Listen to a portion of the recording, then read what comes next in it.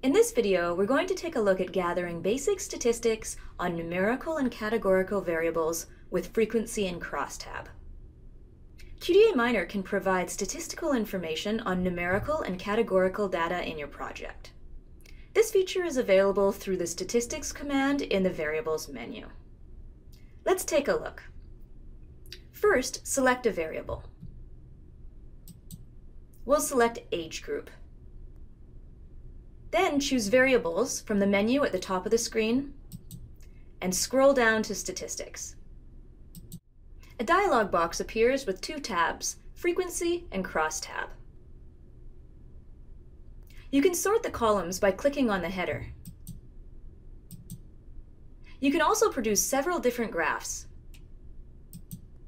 such as a vertical bar chart, a horizontal bar chart, and a pie chart.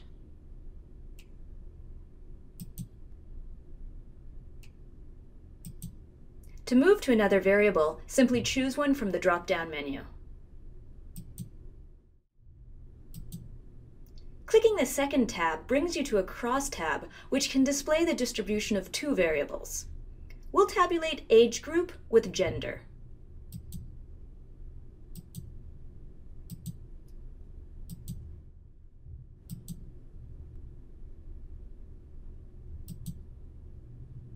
You can display frequencies and percentages.